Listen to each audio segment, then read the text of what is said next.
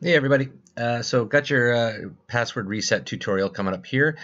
So you come to the site and you are wanting to log in. You come over here to the free fool.ca site. The address is fool.ca. Hit enter and you end up on our free site here.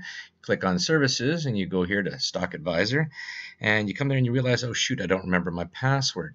So what are you going to do? You say, well, I need to get a new password. So you put your email address in here. Okay. And all I did, just so we're all clear, is right on this page, I just clicked on lost your password. Yep. So I click that, then it says it wants my username or my email address. So I'll put my email address in there.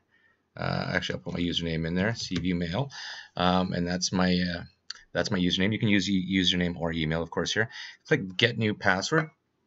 And as I do that, what I have to do then is go check my email. And when I check my email, I find that I get a password reset request goes through. And I'm going to take the link from that email and I'm going to basically click it, and it's going to bring me to the following page.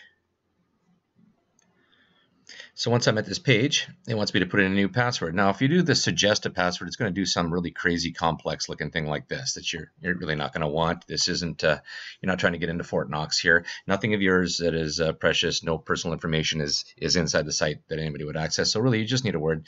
This just makes sure that paid members get in. So doing something simple, we'll just say Rob's password, Rob's PW.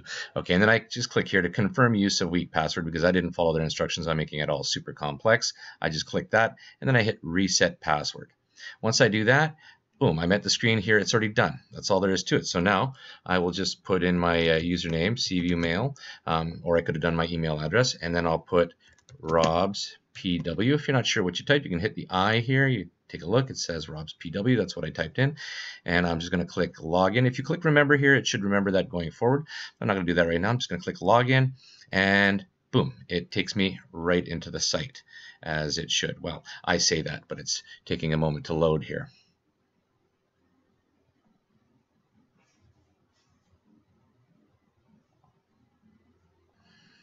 And there, boom, I come in and I'm in my site, and you see I'm logged in. Welcome CVMail, and that's all there is to it.